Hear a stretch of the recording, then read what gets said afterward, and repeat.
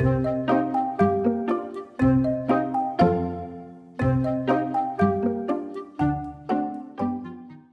guys, in this video I will be discussing about selection of return air grills and take a look how to properly specify them in different methods for total design tonnage of airflow. Return grills are used and connected to return air duct, which allow air to return to cooling and heating system. A return grill should be sized at a face velocity of 300 to 600 fpm maximum. Return grills should not be near supply registers throw range. If at all possible, we should place the return grills at an opposite corner of the room. And air volume going back to air handler fan must be equal what is supplied from the air handler, or the total CFM capacity of return grills must be equal or exceeded the total CFM capacity of supply diffusers. Face velocity should be kept lower because an increase in face velocity will create more noise, and returns should be at 300 to 500 fpm maximum. Returns should be put in stagnant air location that need to be recommended, high for cooling and low for heating mode, so both modes choose primary season. Room air movement returns do not have much effect on room's air movement regardless of face velocity. Most of the room air movement is done by the supplies. In order to size return grill, we need to determine the total amount of tonnage we have, and then determine the amount of CFM air volume needed for each return grill inlet. So when sizing a return grill, there are a couple of methods air principles allow us. So the first method is to use existing sizes by using performance data to determine the required sizes for return air grills. So each type of return grill is provided with a different performance data. When sizing a grill, it's important to properly select by sizing core area of return grill and face velocity based on the range, velocity pressure, negative static pressure, and corrected total amount of airflow.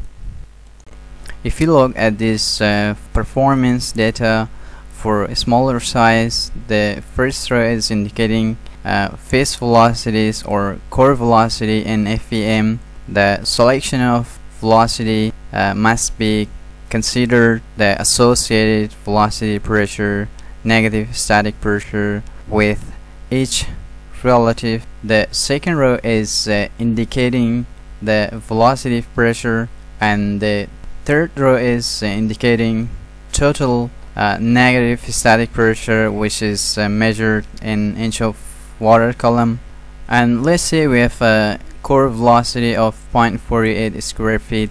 If we look at the performance of return grills, which are based on nominal sizes shown in the table, for a core area of 0.48 square feet, the face velocity of 500 fpm is capable of delivering an airflow of 240 cfm with a velocity pressure of 0.016 and a negative static pressure of 0.051 for a nominal deck size of 14 by 16 inches. The second example, when the core area is not listed, there are a couple of ways to do is use the nearest nominal sizes in the table, since two sizes have an approximate equal core area. So let's say we're looking for the required amount of CFM for a return air grill, which is 18 by 10 inches. 18 times 10 inches give us a core area of 180 square inches. We convert it to feet. 18 inches divided by 12 inches, that gives us 1.5 feet. Again, 10 inches divided by 12 inches, that gives us 0.83, and then we multiply 1.5 feet by 0.83, that gives us a core area of 1.25 square feet. So if you look at the performance of return grills, which are based on nominal sizes shown in the table, the core area of 125 square feet is not available in the table, so we select core area of 1.22, which is approximate to 125 at pitch velocity of 500 FEM, which gives us a velocity pressure of 0.016 with a negative static pressure of 0.051 and an airflow of 610 CFM for a nominal duct area of 14 by 14 inches. The third example, if you look for a larger core area, we use different performance data. Let's say we have a core area of 6.68 square feet at pitch velocity of 500 FEM is capable of delivering an airflow of 3,340 CFM with a velocity pressure of 0.016 and a negative static pressure of 0.051 for a nominal area of 7.03 square feet.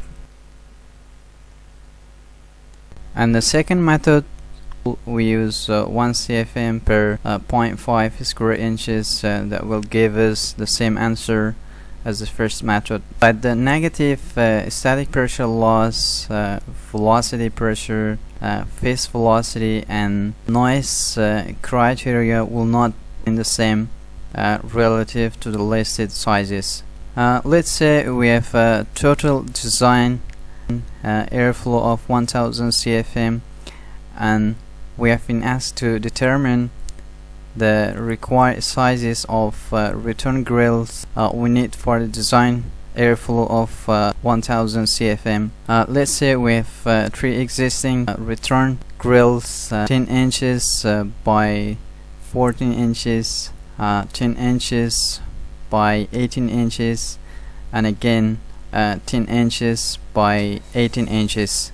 So we need to find the amount of CFM we need for each return grill. So 10 inches times 14 inches, that gives us a core area of 140 square inches divided by 0.5 square inches, that gives us 280 CFM.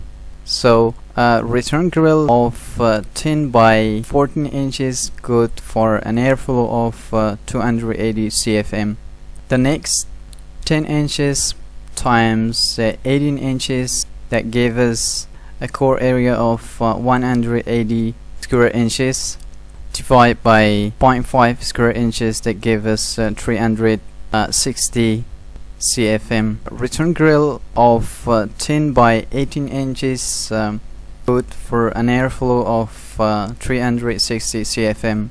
And again 10 inches times 18 inches, that gave us core area of 180 square inches divided by 0.5 square inches, that gives us 360 CFM. So 280 CFM plus 360 plus 360 CFM equals 1000 CFM. So for 1000 CFM we need 2 return grills of 10 inches by 18 inches and 10 inches by 14 inches. So if we compare one of the grill that we have just determined with the second method to first method, that's gonna give us the lower pitch velocity, lower velocity pressure, lower negative static pressure, and lower noise criteria for a return core area of 10 inches by 18 inches. So that's it for today. I appreciate you for watching this video.